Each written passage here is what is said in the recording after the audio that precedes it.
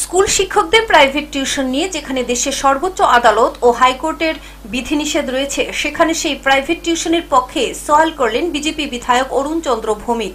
দেশের বিভিন্ন রাজ্যে যেখানে প্রাইভেট টিউশনের নিষেধাজ্ঞা জারি করেছে, সেখানে ত্রিপুরা রাজ্য সরকারও সেই মতো কাজ করে চলেছে। কিন্তু শাসক দলের বিধায়ক অরুণ চন্দ্র ভৌমিকের বক্তব্য, ছাত্রছাত্রীদের ভবিষ্যতের জন্য কার কাছে টিউশন পড়াবে তার দায়িত্ব নেবে তার অভিভাবক।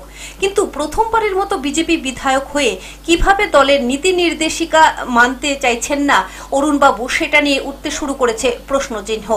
শিক্ষামন্ত্রী রতনলাল নাথ কেন্দ্রের নতুন নীতি নির্দেশিকা অনুযায়ী প্রাইভেট টিউশন বন্ধের কথা বলে চলেছেন, সেখানে তার দলের বিধায়ক হয়ে কিভাবে উল্টো পথে হেঁটে চলেছেন অরুণ চন্দ্র ভৌমিক, তা নিয়ে উঠছে প্রশ্ন।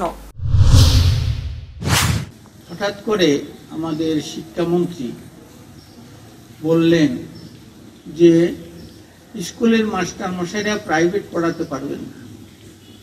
এটা একটা বিতর্কিত ব্যাপার।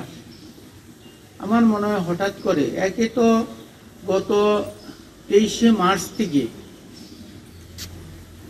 এই রাজ্যের ছেলেমেয়েরা স্কুলে পড়াশোনা বন্ধ হয়ে গেছে করোনা ভাইরাসের কারণে। 3 মাস পিছিয়ে গেছে ছেলেমেয়েরা। তারপর যদি তারা প্রাইভেটও করতে না পারে সঠিক মাস্টারের কাছে, প্রাইভেট কে কার কাছে পড়বো? যারা বেকার তাদের কাছে পড়বো না স্কুলের টিচারের কাছে পড়বো? এটা ছেলে মেয়েদের গার্ডিয়ানরা ঠিক করে।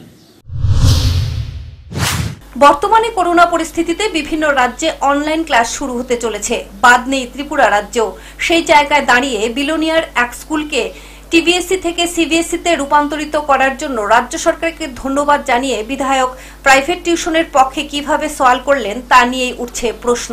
দলের বিধায়ক হয়ে দলের বিভিন্ন নীতির বিরোধিতা করাটাকে মোটেও ভালো চোখে দেখছেন না রাজনৈতিক বিশেষজ্ঞ মহল। Bureau report, headlines Tripura.